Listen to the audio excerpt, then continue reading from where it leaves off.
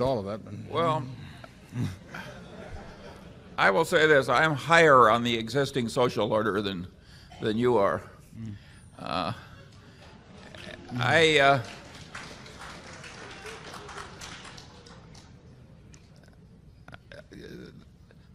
There's always plenty wrong with a social order, and certainly there are places where ours is a lot more broken than it used to be.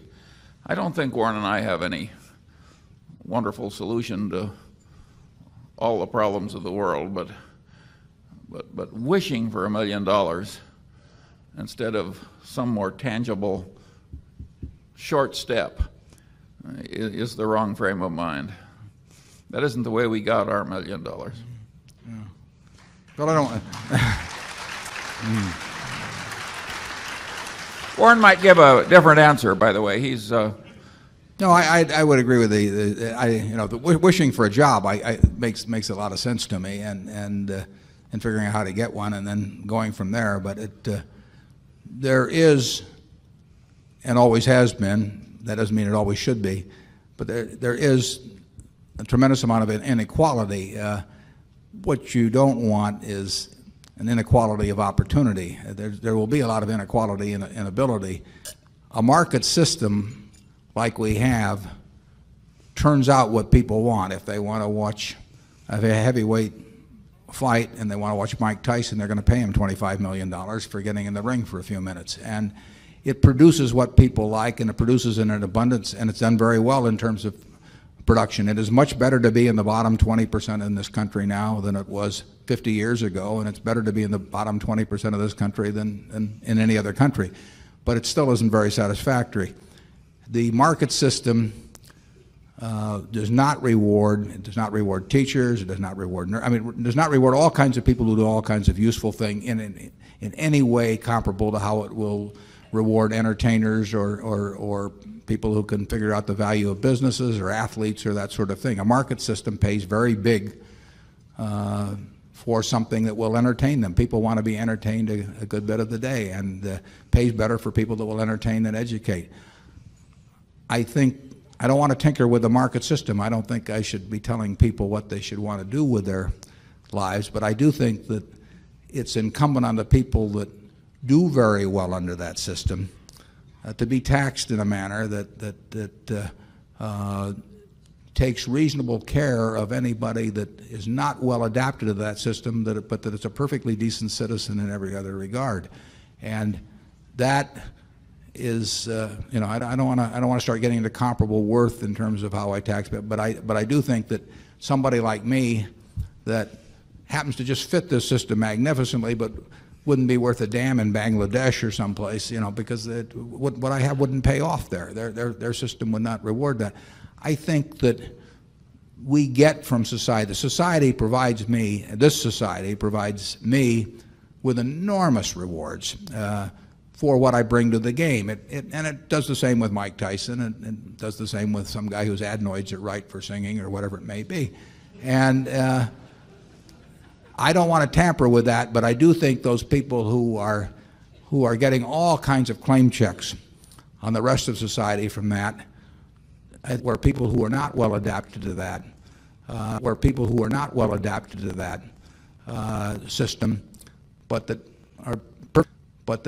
are perfectly really fall through the slats on that. And I think progress has been made on that over the last 50 years, but I think we're far from a perfect society in that respect, and I hope more progress is made in the next 50 years.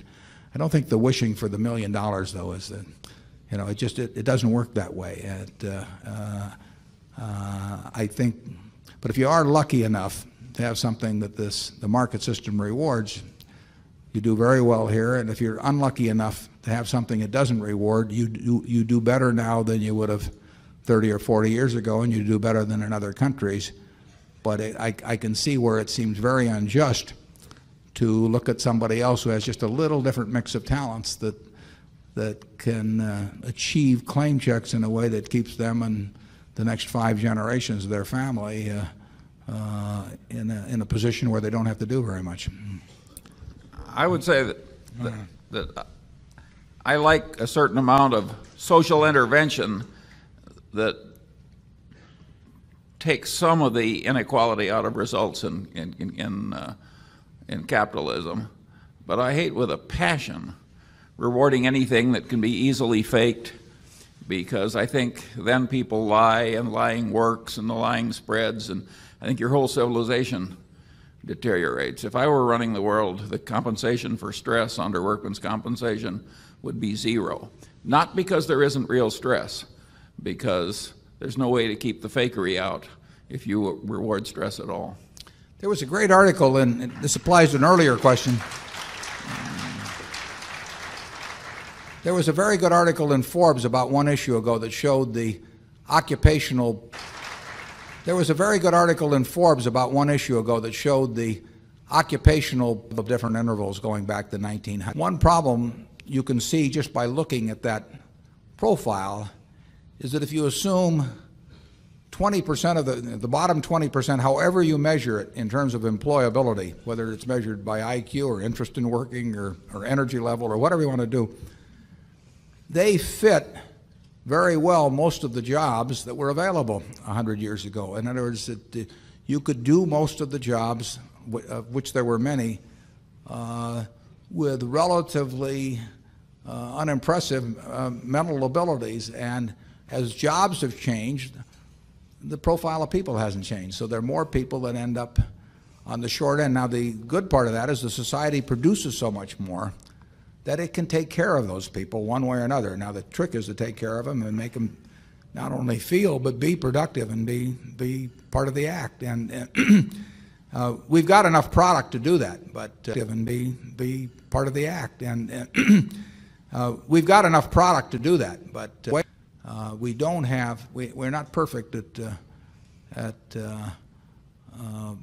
figuring out how to make the bottom 20 or 30% in terms of abilities fit a new changing job profile. I really recommend you look at that Forbes magazine, because if you think through the implications of those charts, I think you'll see what social problems have to be attacked. Zone 4.